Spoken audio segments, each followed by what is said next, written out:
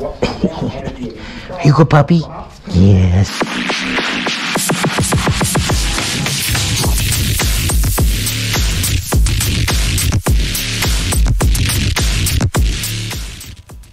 Hello, this is Markabilly with The Art of Diesel, where we're all about diesel and automotive performance, efficiency, and independence. Today I'm still going to be covering maintenance on Evonne the Turbodiesel, the E320 CDI that I'm working on. It's a W211 chassis and that I picked up in Florida back in December, and I'm going to be doing some modifications, but we have to have a solid foundation to work from. So today I'm going to be showing some of the things I did with the transmission to make certain that I wouldn't have any problems in that department. So let me get on with it. I wind up covering the flushing and filling of the transmission. The flushing isn't as good a flush as I would like it to be, but let me cover that, and I'll cover some of the things I learned along the way. I also replaced the cannon plug, which is a known issue on these NAG1 transmissions, which are found not only in Mercedes-Benz but also in some Chrysler products from this time frame. So anyhow, let's get on with it. So I get underneath the car, and the first thing I do is pull the plug from the transmission oil pan. You can see the nice dark color of that. Okay, so it's not so nice, but it definitely reinforces this needed to be done. When I go to remove the pan, I don't actually wait for everything to drain. It's still dripping, but I take out the four corners first, because that way I can actually just remove the two on the sides last.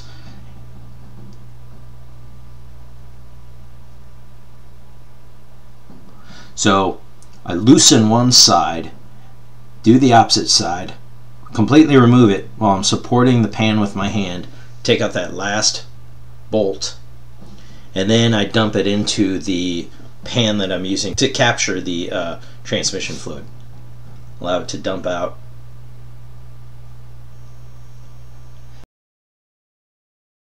Then I take it over to the workbench and give it a good, nice clean up, and make sure to clean that magnet that's down.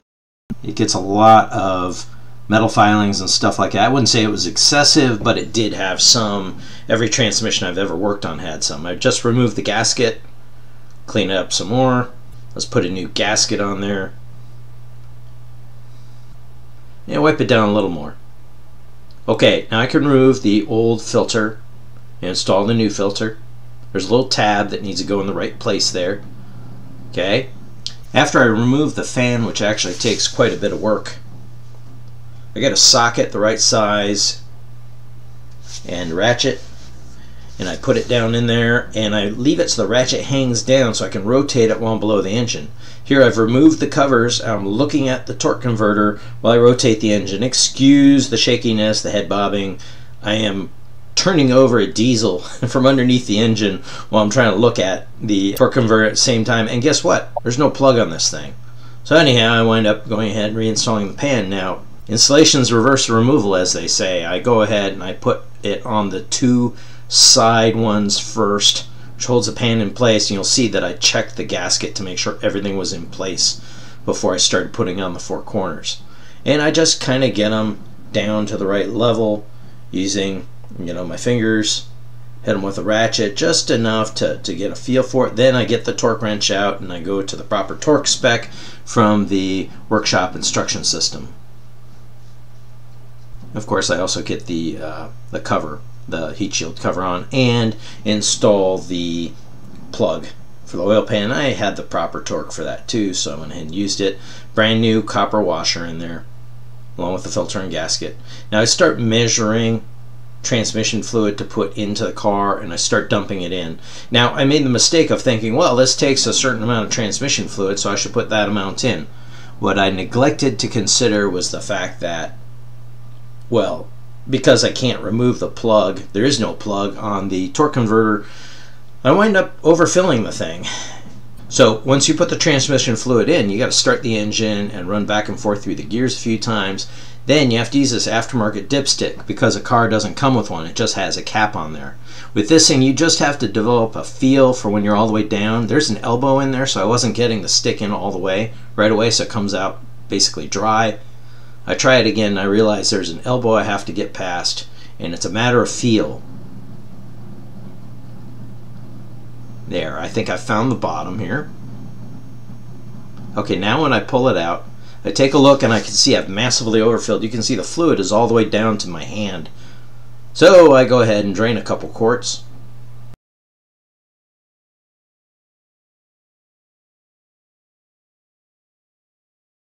I check it again. Well, I run it through the gears again, then get out the dipstick and check it again. And find out it was still too high. So I drain some more. And by the way, look at the color of the fluid. I haven't changed that much of the fluid, so now I know that I'm going to need to replace it more than once in order to really flush it out and dilute the old oil. You can see here that it's a little on the low side.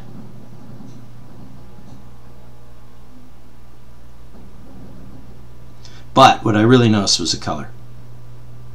So I wound up deciding to drain all of it, well, as much as I can from the plug. And by doing this, I can go ahead and put some more in. I've got plenty of the fluid laying around. So what I'm doing is I'm basically diluting it by changing it multiple times. Go through the gears with the engine running. With the engine still running again, of course, I check the dipstick, and here when you flip it over and check the backside, you can see that I've got the level right to where it should be, which is the top end of the cold range on the dipstick. Now that I've done that, I go ahead and put the cap back on with a fresh O-ring and a fresh red tab that kind of locks it in place. So this simply gets pushed down over the dipstick tube, and then you insert the red tab and that locks it. When you go to remove it, you'll break the red tab. The kit I bought had the dipstick and a number of the red tabs. So after I'd done all this, a new Canon plug had come, and I knew I needed to replace that because they're known for leaking. Oil will get all the way up the wiring harness and into the transmission control unit, so I decided I would replace that. Now, by pulling the tab down and rotating it, I'm able to release the connector, and I tuck the connector up out of the way by running it over the top of this bracket here for now. You wouldn't want to do that if the engine was hot. And then there's a bolt inside there, tiny little bolt, and so I use a 1/4-inch drive set and I get the bolt out. Then I start wiggling it. Now do not twist this when you're removing it because there are pins, you'll screw up the pins. Also make sure you got a pan handy. Now the other thing I'm going to point out, see this O-ring I was just showing you? That was still in there when I tried to put the new one in. It was in the way. So you really have to get that out of the way, and then you have to align it carefully by looking at the tabs, looking at the pins, and carefully work it in. It took some doing, but after all I got it in, was able to tighten the bolt. And then you got to hook this up so that the connector goes upwards and get it to engage the threads in that yellow plastic piece. Then when you rotate the plastic piece, it pulls it into the connector and onto the pins. And voila, that's done. But of course, I dumped a bunch of fluid all over the place, so I'm not at the proper level anymore. Of course, I got to put the heat shield back on. That's pretty straightforward. Tab sticks underneath, a little thing up above, and then you bolt it down.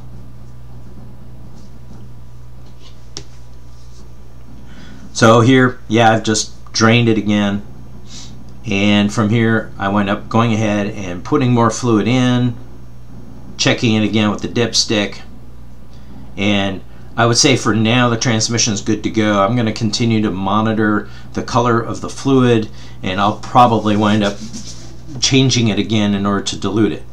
At this point, the transmission is pretty much ready to go. I might still flush it some more by simply dumping out fluid and replacing it in the future. I'll just pay attention on what color the fluid is.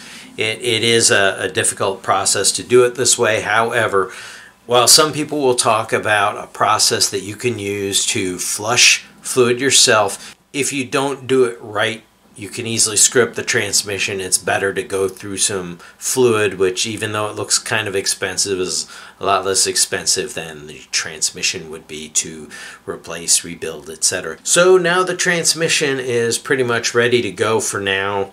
I may wind up replacing fluid again later. Just depends on how it looks after it's been driven some. The next step after this, I've been making modifications to the intake manifold. In my next video, I will show you the work that I've done to clean up the intake manifold, get rid of obstructions, and make some other modifications in order to maximize the efficiency and performance of this engine. So stay tuned, and you'll see some more on this channel soon. Thanks for watching.